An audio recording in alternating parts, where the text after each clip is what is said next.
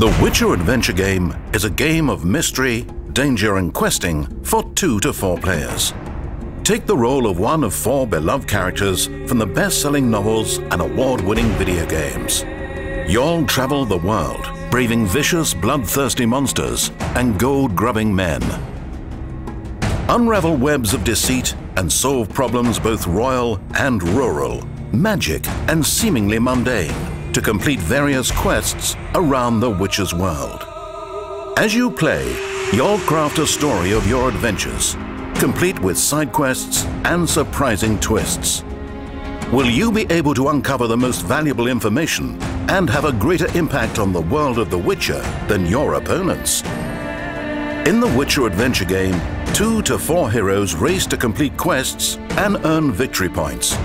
To do so, they battle monsters and draw cards presenting them with obstacles and opportunities. They are able to help and hinder each other in their quests, but when the game ends, the hero with the most victory points, a measure of great feats performed and glory gained, is crowned the sole victor.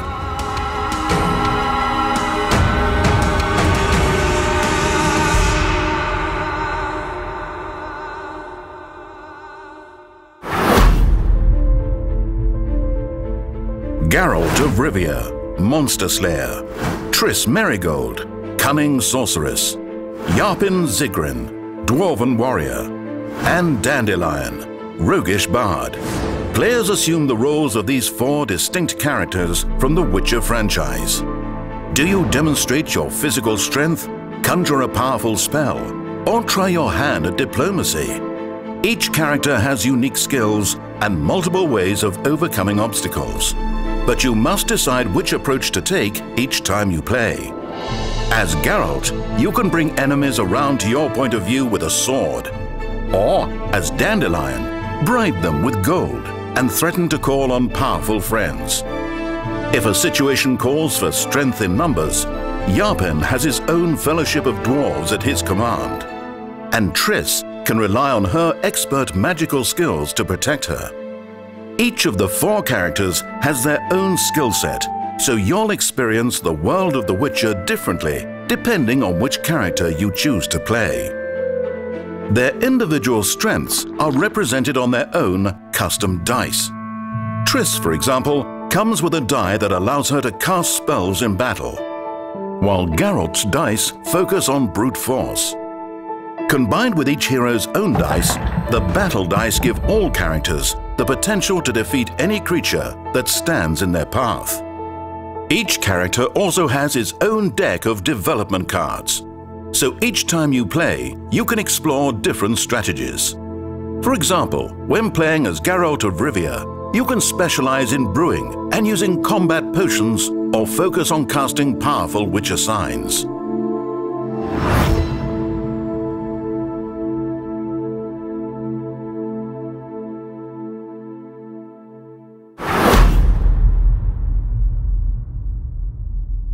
Performing actions is the primary means by which heroes travel around the world, investigate possible leads, and complete quests. To perform an action, the hero takes one of his action tokens and places it in an open action space on his hero sheet.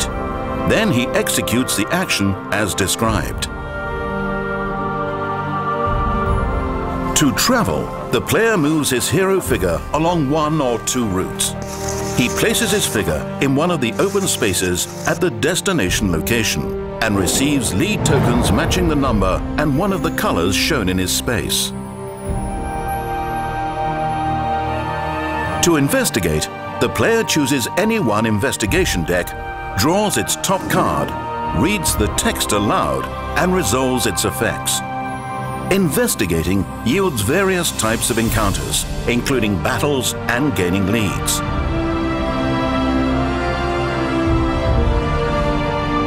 To develop, the player draws the top 2 cards of his development deck and chooses one to keep, placing it face up near his hero sheet. Then he places the other card face down at the bottom of his development deck.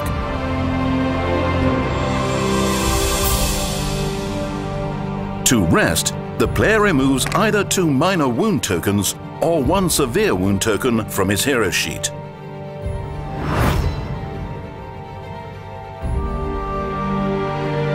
Each hero also has a special action shown on his hero sheet.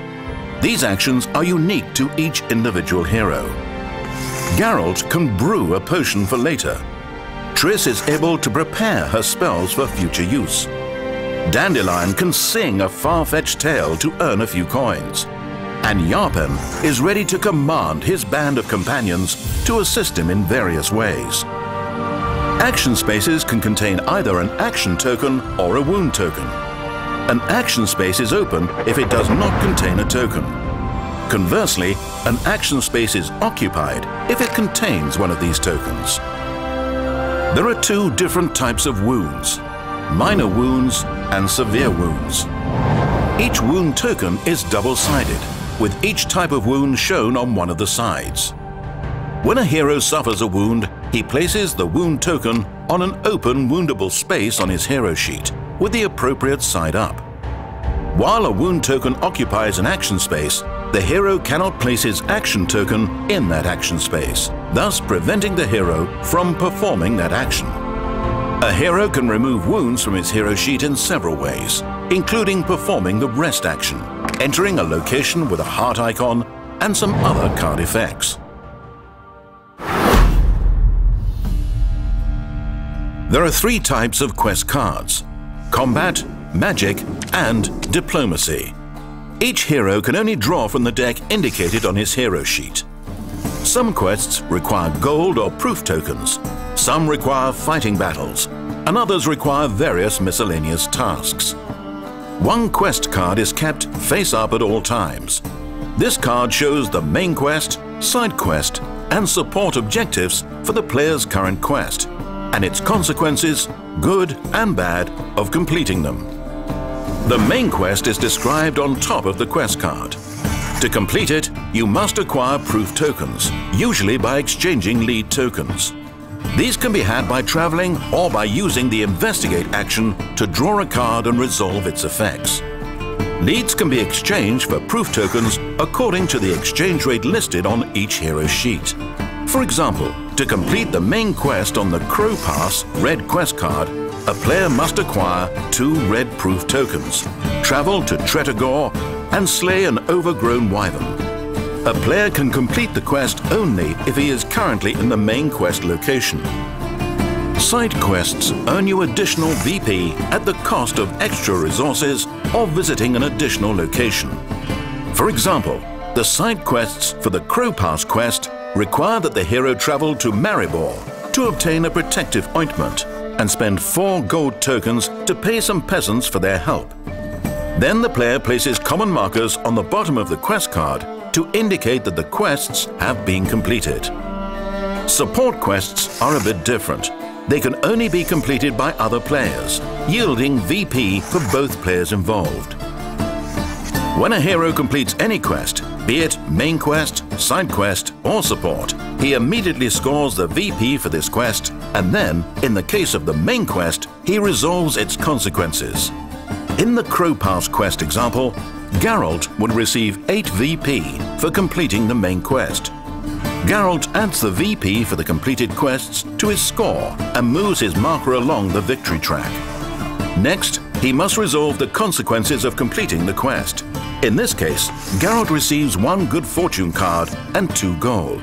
But the beast's venom leaves him wounded, so he will most likely have to rest during the following turn.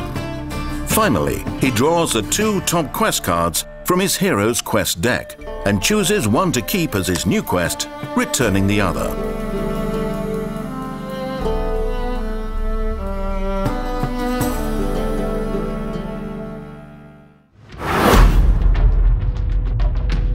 After a player resolves his 2 actions, he checks the obstacle zones on the side of the board to see if there are any obstacles in his region. If there is an obstacle in his region, he must deal with it. Along their journey, our heroes will encounter various obstacles. One of them is Foul Fate. Foul Fate tokens can appear on hero sheets as well as in obstacle zones. While occupying a Foul Fate space on a hero sheet, the token affects the adjacent action space to the right. If a hero performs that action, he discards the token and resolves 1 Foul Fate card. Foul Fate tokens in an obstacle zone affect the corresponding region. So if there is a Foul Fate token in his region at the end of his turn, the player must resolve one Foul Fate card. He must also resolve a Foul Fate card if he moves along 2 routes.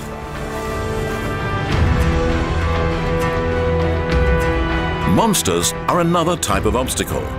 Certain game effects spawn monsters on the board face down. Each obstacle zone can contain any number of monster tokens. When a hero encounters a face-down monster token, he flips it face up to discover which monster he will fight against in battle. If the hero defeats the monster, it is removed from the board and returned to the bottom of its stack. If the hero does not defeat the monster, then its token remains face up in its current obstacle zone. Battles occur when the hero encounters an enemy, which can appear as an effect on an investigation card, one of the quests on a quest card, or a monster encounter. To fight a battle, the hero first resolves any before rolling effects. Then he takes the battle dice along with his hero dice and rolls them. He totals the number of each symbol rolled, adjusts for any modifiers used, and then resolves the battle's outcome. Geralt encounters a siren. Then he rolls the 3 white battle dice along with his 3 red hero dice. He obtains the following results: 3 swords, 1 shield, 1 Witcher sign, and 1 dodge. Geralt spends the Witcher sign result to trigger the effect on his Ard development card, which causes each sword symbol to produce 1 extra sword result. He also spends 1 dodge, which subtracts 1 sword result and adds 1 shield result. After adjusting for these modifications, his final results are 5 swords and 2 shields, just enough to succeed against the siren in both attack and defense. He did not fail his defense, so he ignores that effect. Then, because his attack was successful, he defeats the siren. He adds the VP gain to his total, removes the siren from the board, and places it at the bottom of the silver monster stack. When a player completes his 3rd quest, the remaining players each have 1 more turn, after which the game ends. The player with the most victory points wins the game.